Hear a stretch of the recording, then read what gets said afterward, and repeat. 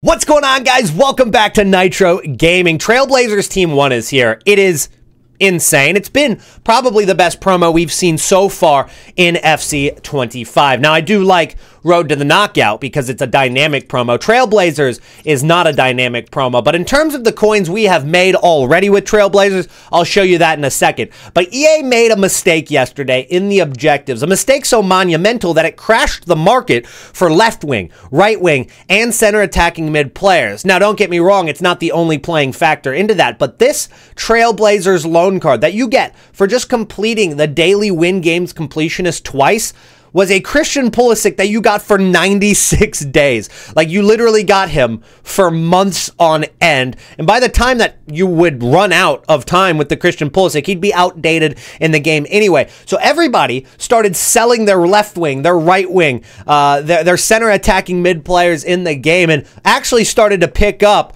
Milan links. Unironically, the Tomori card that we lost a ton of coins on earlier this week went up in price briefly because of this mistake from EA, but they have fixed it, and now it's only available for 4 days. But this, combined with the release of the new squad building challenge, which is Rafinha's Trailblazer, you saw him briefly right there, a lot of people are doing it. It is expensive. It reminds me of that Rodrigo SBC from last year during Trailblazers, 87 rated, La Liga, Brazilian, right wing, left wing, 4-star, 4-star, 82 passing. A lot of similarities between this and the Rodrigo SBC last year. But these combinations of right wing, left wing content actually have caused that market to crash in price. But let's go ahead and talk not only about the cards that have gone down, but the cards that are about to go up. And if you need coins to do this Rafinha SBC, then check out Loot Bar. Not only are they already cheaper than the other platforms, but when you use my code NITRO, you're going to get another 8% off of that and 5% more coins than what you bought. You can even buy specific players on their site now too. It has great reviews, big creators use it, and you get your coins within a few minutes. So if you need quick coins, Loot Bar is the place to go. This new Trailblazers team features cards like 93 Haaland, 92 Aitana Bonmati, you've got 88 Cole Palmer, and then of course the 86 Christian Pulisic, who I think is very expensive on the game. I think it's just the American hype because everybody in the USA wants that card. He hasn't gotten an upgrade yet this year. He is expensive. I wouldn't suggest touching that card too much, but I flipped so many of these Trailblazers because Friday flips was absolutely incredible. In fact, this Aitana Bonmati right here, we got for $2,050,000, which means that we sold for 400K more than what we got her for, which is about 300K profit. Another 100K profit on Palmer, a little bit on Bastoni. Could have made more on him if we held longer, but that's the name of the game. Friday flipping is high risk. You get in, you get out, you make a lot of coins, or you lose a lot of coins. You can lose a lot of coins doing this. Yesterday was not one of those days. We made bank. And of course, if you guys wanted to keep up with it, we did a live stream over on twitch.tv, twitch.tv/nitro_football. It's down in the description, but you can also get these alerts sent straight to your phone on when to buy, what to buy it for. Players like Mingueza, 63K went up to 90. Banda, 57 went up to actually higher than 74. We got that card to sell for like 86, 85K. You've got Garcia from 30 to 47K. You had Bina from 29 to 45K. And that's the next level FUT trading service, which is always linked to my description. You can get in that. I believe, yeah, the monthly deals are all gone. You can't get in for the year deal or the monthly deal anymore, but you can get in for a 2-week trial for €5. That is still active over on the next level FUT trading. So that link will be down in the description if you want those notifications sent straight to your phone. But we made a lot of profit on these cards, and I'm very happy with these flips. We made probably about 600K on these flips yesterday, and we're starting to get into a new investment, which is Julian Brandt. I only have 2 right now. I'll probably buy more over the next course of the next few hours. I was going to buy yesterday, and I told you guys that yesterday was probably the time to buy these cards, but I was obviously active with other flipping activities at the time. I was doing other things with the coins. Now it's time to really get my coins invested, which means I'm going to be a little bit late. Some of you guys probably already did invest in these cards, which is fantastic, but I'm going to be a little bit late on these investments, and some of you guys probably going to be a little late as well. But we've got a Girassi SBC on the way. Now, this was leaked as a Trailblazer yesterday. It's now a Moments SBC. I mean, I assume it'll be somewhat similar. But this Girassi SBC is not going to be anything spectacular. But if they make it cheap enough, they make it super affordable, then what you could see is some links to this card go up in price. And so I did this little squad builder right here, and these are my favorite cards for it. Julian Brandt at 50,000 coins. I would assume he's not 50K right now. That's probably a lie. Well, it looks like he's, 49K according to Futbin. I think he's about 53 right now. That's probably more accurate. And then Sabitzer, who is rising like crazy as he's gone out of packs. As you can see, he's gone from 18,000 coins, and just in the last hour, he's gone from 22 to 24. I don't have any. I'm probably not going to spend 24, but if he goes back down to 22, don't be afraid to get in. And then Adeyemi, who was in Team of the Week 1, and he was super good at the very beginning of the game with the speed boost. I used him in my team. After the speed boost update, he dropped down to like 90K. He's been sitting there since. He's still at 90,000 coins. I think that could see a little bit of a rebound with this Girassi SBC, depending on how good the SBC and the card is, because like, if the card is not that good, if he doesn't have 80 pace at least, I don't see a lot of people actually using the card. But if they boost his pace to like 84, then yeah, it probably could be a pretty good card. So that's just kind of up to what EA do on the Girassi SBC. That's not the only SBC we're going to get. We're also going to get Jonathan David. Now, don't get me wrong. I don't know if this is today or tomorrow or the next day. It'll come soon. But Jonathan David also brings Lille links and Canadian links. So maybe Alphonso Davies with a little bit of a jump because of Jonathan David.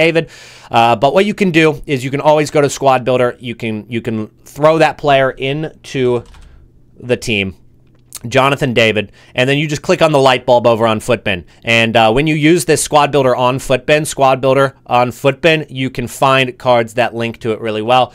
You have Eustacow at center mid. I mean, that's not bad. He's an RTTK, which means that he's still got dynamic promo possibility of rising in price. I'm not sure what his tracker says, though. Let's see what they've done. Well, they've lost both games, or no, they haven't lost all the games. They've won one, and their next game, he does get an upgrade. So he's going to go to, what is his rating now? 86. He's going to go to 87. So that'll be in a couple of weeks. He'll go to 87 rated. So not bad there. Alphonso Davies, of course, at left back is probably an option. There he is. And then if we look at just Lille links, we've got not much. Doesn't look like there's much going on for Lille this year. Any center backs?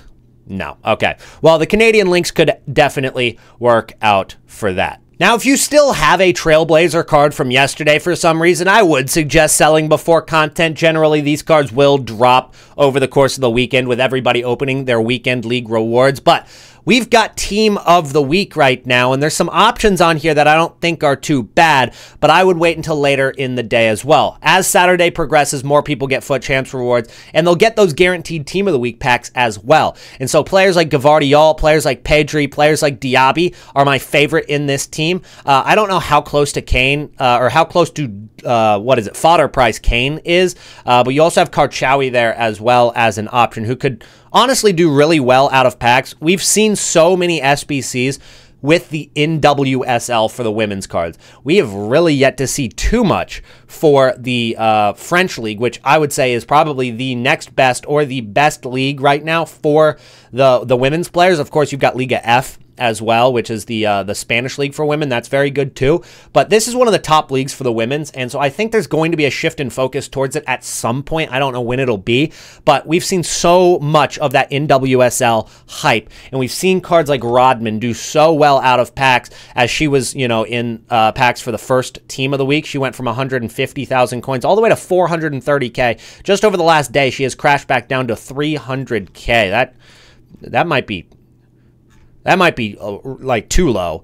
We might see a rebound for this. It's very risky. I don't know if I'll buy it or not. We've obviously seen a big crash again for the left wing, right wing players. Those cards on the market are down. We've seen it from pretty much everybody. Ousmane Dembele. We'll take a look at his gold card. We'll take a look at his 87. But all of these cards are down heavy. He went from 58K to 40 yesterday.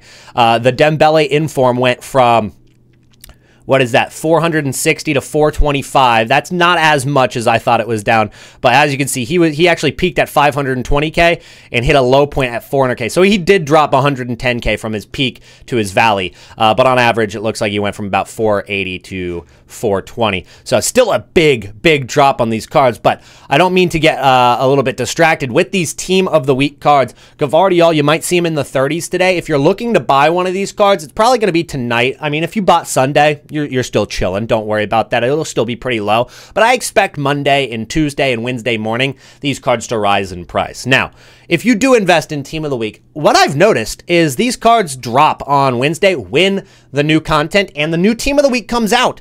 We will actually see these cards drop at that point. So as you can see, we got in actually during rival rewards for this card. Or no, it wasn't rival rewards. We got in during Foot Champs rewards for this card. We were getting him for like 13K for Trossard. And he actually rose to 15.5 thousand coins, which is what we sold him for on Tuesday. But on Wednesday, he went from 15K down to 13,000 coins again. Now, it might not seem like a lot, and this graph doesn't do a great job of illustrating that because of this on the left, but that's a pretty significant drop, going from 15.5 to 13.5 all the way down to, it looks like 13 flat on Thursday morning. So these cards actually go down after they go out of pack. So you can buy tomorrow, Saturday, and do fine. You're going to be good for a couple days. They'll probably actually rise if you wanted to use them, but you probably want to sell before Wednesday and then buy back before rival rewards on Thursday. That's the move for these Team of the Week cards. Now, if you weren't participating in Friday flips like I was, then you probably should have been getting in on some of these investments for RTTK2, especially those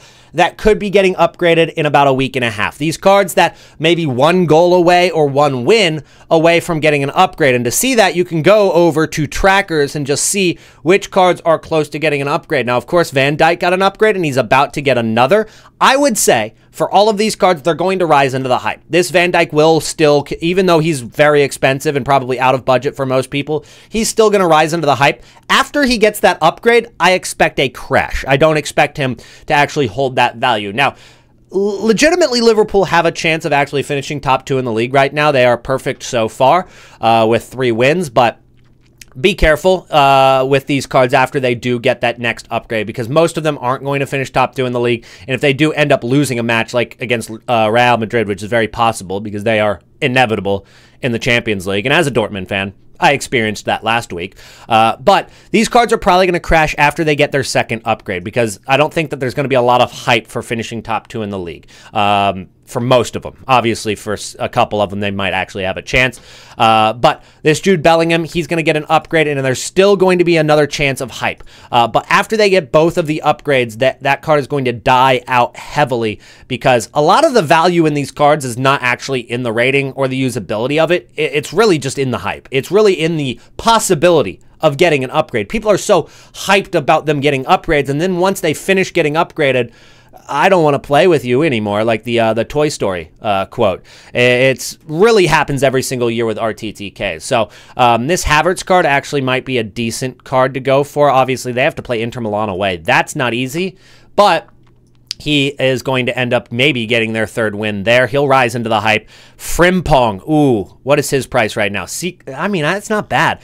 The closer to 600K you get, the better. And he actually was on, it looks like, Saturday morning, just a few hours ago. He peaked, or he hit a valley at 630 for some reason. He was very low. He's 674 right now, so he's up a little bit from a couple hours ago, but on average he's been about this price. I think he goes probably close to 800K before his next game. I really wouldn't doubt it, just given the fact that that he might get both upgrades when they play Liverpool. If they do end up getting a win and he scores, they're going to get both upgrades. And I think just into the hype you sell. You don't actually hold into the matches, guys. Ollie Watkins got his first upgrade. He's going to get his second. So that's an example of a card that I think crashes a little bit after he actually gets that upgrade, in my opinion. Now, what's his price right now? 115. He'll probably go up to 125, 130 going into the match, but then after they actually get the upgrade, he goes down. So there might be some coins to be made with this, but I don't think that it's a really safe investment, because once he gets up to that 89 rated card, people are going to sell, knowing that Aston Villa probably aren't going to finish top 2. though they don't have the toughest schedule, and they already beat Bayern Munich, who was probably the toughest team they had to play. They just got to beat Juventus at home and RB Leipzig away, and they actually might have a chance at it, realistically. But Diogo Jota's an SBC, so we don't got to talk about him. But I think what I've said pretty much applies to all of these cards, and that also goes mostly in terms of the fact that these ECLs and the Europa Leagues as well, pretty much the same concept. But for the Women's Champions League, it's a little different because all they got to do is win the group stage with 4 different teams. And I've taken a look at some of them. And you look at Walty, and this card, it's not bad. Getting 2 wins is going to happen. Scoring in 4 different matches is probably going to happen for this Arsenal team. Are they going to win the group stage? Probably not. It doesn't look like it at this stage. But if she gets both upgrades on her card, going from 86 to 88, which is probably going to happen, guys, but it's not going to be for another few weeks or a month even, or maybe a little more than a month possibly, but she's 12 to 13,000 coins, and if you look at the cheapest 88 rated player in the game right now, that's about 16K, so she's going to go up 3,000 coins, and to be honest, 88 rated fodder is kind of low still at this point in the game. By November and December, 88 rated fodder is probably going to be much higher. So that card could easily go up like 6,000 or 7,000 coins just in fodder price, but it is a long hold. Maybe club stock one of them. Don't go heavy into an investment, and there's no rush on buying that card whatsoever because it's not going to be for a while. But keep that in mind. Fodder cards for these road to the knockouts actually might not be a bad shout. So any of those, discard price 86s and 87s, even 85s possibly. 84s, honestly, another shout because they'll go up to 87 pretty easily because their first upgrade goes from 84 to 86. So keep that in mind. I don't know if there's much value in Andre, but I was just using that as an example. But that's about it. That's about all I've got to talk to you guys about today. Obviously, evolutions are still messed up, but there's not a ton of new news about the evolutions other than they still just don't really work. But thank you guys so much for watching today. Make sure to drop a like on the video if you made it to the end, and I'll see you guys in the next one. Peace out.